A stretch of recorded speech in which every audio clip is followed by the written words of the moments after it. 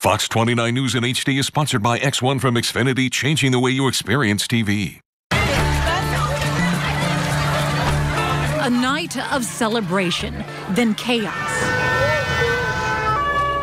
A truck barreled through a busy French street packed with people.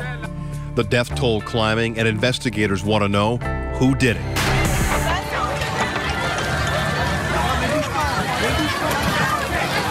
It was a celebration much like our Independence Day. Good evening, I'm Ian Page. And I'm Lucy Nolan. The death toll continues to rise in Nice after someone drove a truck through a crowd of people celebrating Bastille Day. Right now, at least 77 people are dead, but that death toll has been climbing all night. Police say the truck driver was killed when he opened fire on the crowd, and they returned fire. Authorities say the truck was filled with hand grenades and weapons.